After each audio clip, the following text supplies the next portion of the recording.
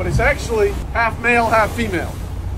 I'm going to show you real quick how to tell male and a female apart, just so you have something to go by. But this one's a female. You can see the upper swimmerettes are real hair textured and flimsy, whereas the male, the upper swimmerettes are real stiff, hard and girthy.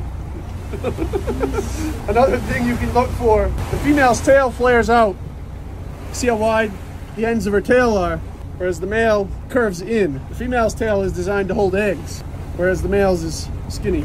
Back to our interesting lobster. One half of the tail is a male tail, and the other half is a female tail. I don't know if the video will do it justice, but it is 100% half male, half female. It's got a punch tail. So one of the questions that it's raising is, why did someone notch it? Obviously, at one point in its life, it had eggs, so it's capable of reproducing. We're assuming that it must only hold eggs on one side of its body. Another question that it's raising is, does it need a male to make its eggs or fertilize its eggs? Can it do it all on its own?